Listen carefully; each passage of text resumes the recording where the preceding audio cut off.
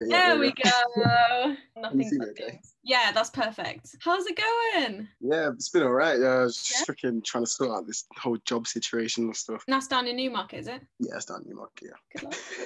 I'll be watching. I'm excited for you. Why don't we have you introduce yourself first, and then I'll ask you a few questions. So my name is Kanane Francis, aka Urban Jockey. Tell me a little bit about how you got into horses, and then how you specifically got into racing from that. Yeah, so literally, I've always been into like animals since I was young. I've always wanted to kind of like be a vet and kind of go down that route and always working with animals. But as I got older, I kind of like veered a bit away from it. Mm-hmm. But eventually I got back into it and I went and did my animal care course in college. And I was literally just sitting on Facebook one morning and I seen one of my brother's friends. He was started like a riding school for kids. So I thought, do you know what? I'm not doing anything right now. It'd be good for me to like try and get down and volunteer. At least I'm doing something around animals anyway. And yeah, ended up going down there and literally just never left. Oh, that's so nice. So that was that the Urban Equestrian Academy? Yeah. So this was Urban Equestrian, and I literally I volunteered for about a month and a half. Mm. And he was just there like, yeah, like you've got some like real good talent on these horses. We could definitely do something with you. Like we can get you to go somewhere or do something. And he suggested the racing school. So I was a bit skeptical. I've never heard of the racing school. Literally, I've never heard of it. Never thought about horse racing or even anything like that. Like the whole industry was like oblivious to me. I never even knew that it existed. Yeah. So I thought, do you know what? It's something else. It's something to try, and I'll probably get somewhere from it. So why not? So you went down to there, and what was that like? Talk us through a course, because there's a lot of people who were like, how do I get into racing? Like, what happened when you got down to Newmarket at the racing school? It was just like a complete change for me. Like, I've never seen like anything like it. I've never seen gallops before.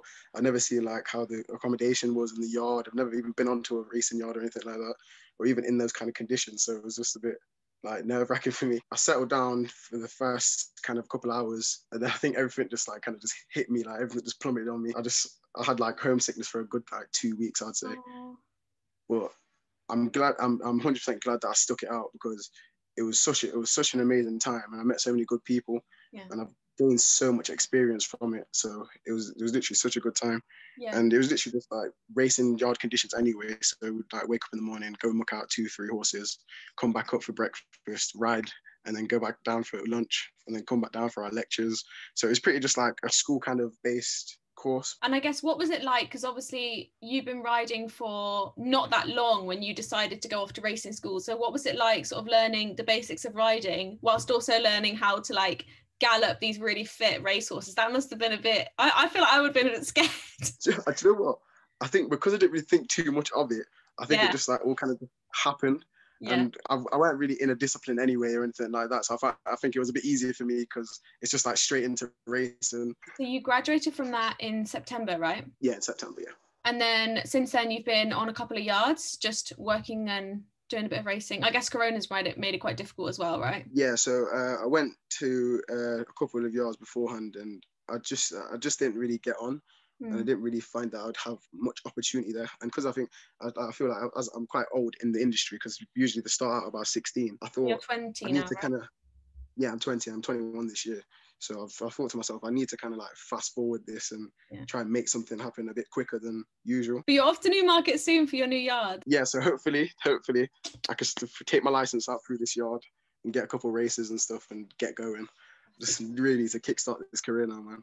Yeah, well, it's the perfect place to be. I mean, I spoke to Rosie a couple of weeks ago, and it sounds like Newmarket is the perfect place to be. You've got so many yards, you've got all the different gallops, there's so many people down there trying to do the same thing. So hopefully it will feel like a really like inspiring place. Definitely. I've never seen a place like such orientated around horses. Yeah, it was like definitely a big change, and I love it. I can't get enough of it now.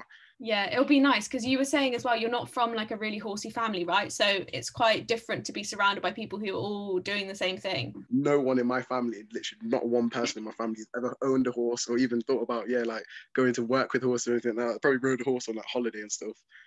Nothing more than that. And you've talked openly on your channel about being in a sport that is like, I think you said 98% white.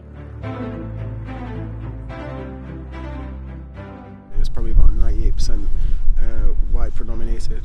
So me thinking about that little 2%, I was thinking, oh, wow, it's crazy not to have that kind of ethnic group or any other ethnicities into horse racing. I've kind of like tried to like look and see how much diversity is around the sport and stuff. I don't think it's that as much as like it's kind of like segregated or anything like that. I think it's just people haven't got the chance to even think about that into a career unless you like brought up in a certain background and things like that. Yeah, so like with me, all by chance. Like it was literally all by chance. I was lucky enough to even get to go to the racing school and even do what I'm doing right now. I'd never thought about horses until that moment. Yeah. So I don't think that many people would think, okay, yeah, let me just go jump on a horse or anything like that. I don't think it kind of crosses their mind like that. So yeah, for sure. I think there's a lot of people as well, and a lot of people that watch my channel and think that in order to get into horses, you have to grow up with a lot of money, because obviously they're really expensive animals. So a lot of people, like you said, don't even get the chance to try and ride a horse because they can't afford it. All right, I've got a few questions for you from Instagram, so let me get these out. Yeah, I've been waiting to hear these. I wanted to see what people wanted to ask. Oh, this is such a good question, and actually one that I am actually genuinely interested in from my personal self. Is it difficult to restrict yourself from food for your weight for being a jockey, or is it not something you've had to worry about too much yet? Generally, I sit around, I'd say about 10.5 stone, 11 stone, okay, which is not very great for the flats, but I wanted to go into the jumps anyway. Yeah. So it's kind of like an ideal weight. What most people probably struggle with is like when they're on the flats and they're kind of like a bit bigger or a bit taller.